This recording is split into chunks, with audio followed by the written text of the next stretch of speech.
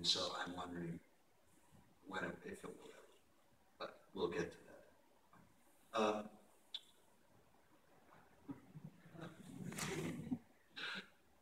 The web has been notoriously battered.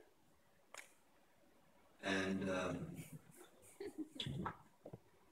as we go through this creative, gets more complicated. For me, it's all simple. I just take a nap.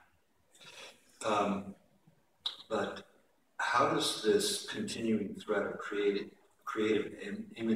imagination to code and its relation to typography fit into the new Google efforts like the fabulous One Idea in Scheme? I'm not sure how many people know this because everybody I ask says, what?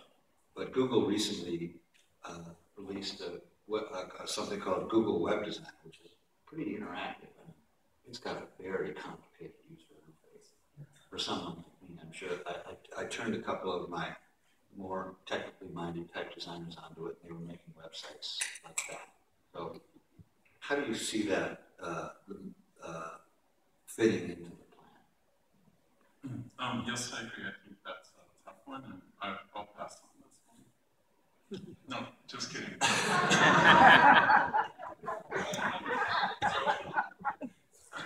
Sometimes you're the Louisville Slugger, and sometimes you're the Ball. So first, shout out to Jasmine Rogers, who is not only on the Google Web Designer team, but the Google Fonts team. Hola.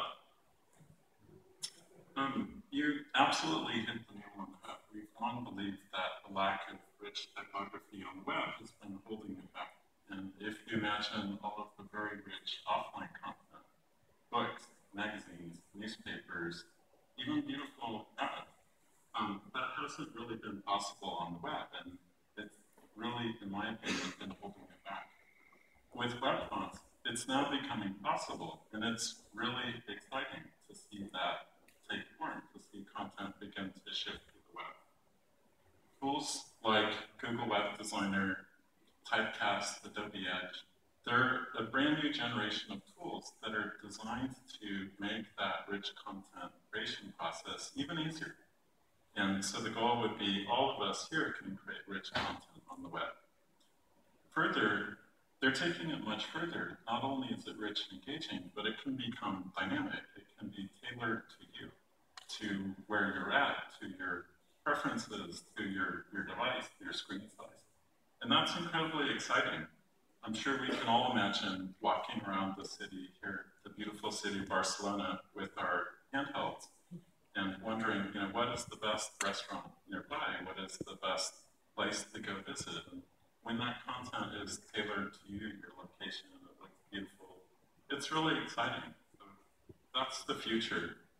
In terms of typography, fonts across these products, it's really natural to have a multi-year roadmap where you're whittling away at it over many years.